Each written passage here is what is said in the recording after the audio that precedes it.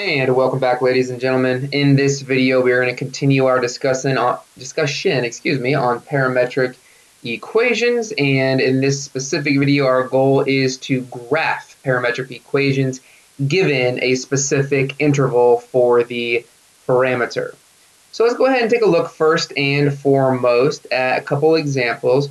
What I'm going to do is I'm going to provide different intervals, and then we're going to go ahead and kind of practice on our graphing calculators to graph these functions just because we get kind of warmed up in using parametric equations.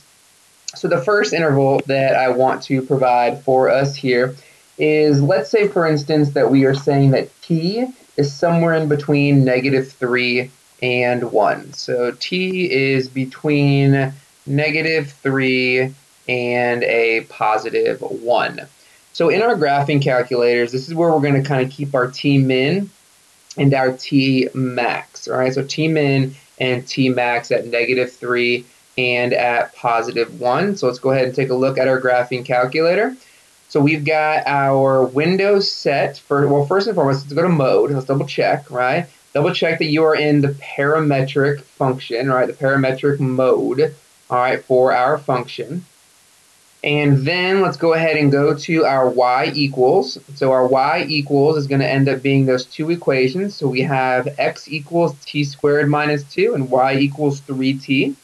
So let's go ahead and double check that those are set in there. So we have t squared minus 2, and we have the y equals 3t. And so that's going to be our parametric equations. So let's go ahead and double check our window. Now we're going to have the t min at the lowest interval and the t max at the highest interval. And I'm just keeping the steps at 1 for now. I mean, technically you could go a little bit less than that to see a little bit of a more intricate details. We're just getting some practice. And then for the x min and the x max, and then the y min and the y max, I'm just keeping them standard at -10, 10 for right now. Let's take a look at the graph, and you can see here that this is the function of it. And so again, you know, I'm not trying to solve for anything right now. I'm literally just trying to show you a little bit of the examples here. So as I kind of trace along through each of these, kind of see what's going on here, right? When t is -3, you can see that the result of throwing or substituting t in as -3 produces x is 7, and that makes sense. If you go up to our equation, right, -3 squared is 9, 9 minus 2 is, boom, 7, right? 3 times a -3 is -9, boom, y is equal to -9.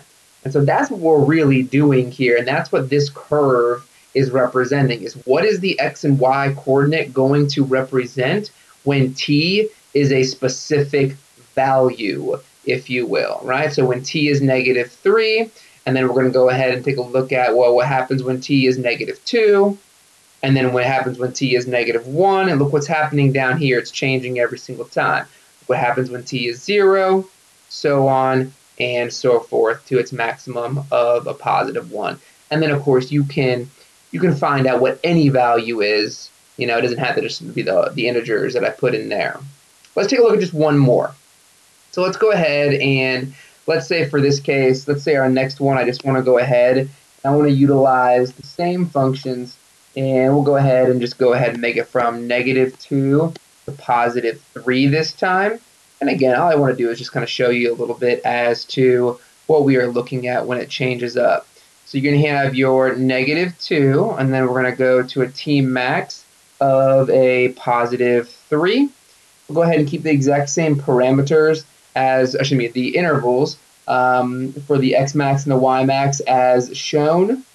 And you can kind of see just a little bit of a change in the graph, because now it's the same function, it's the same parametric graph, but the curve is different because we are changing the parameters intervals. So you are going to be producing different x and y coordinates. That's why we are looking at different graphs when we change up those intervals. But we're still using the same parametric equations, and when you throw in a -2, you're going to get 4 minus 2, you get a +2, and so on and so forth as you continue through all of those intervals.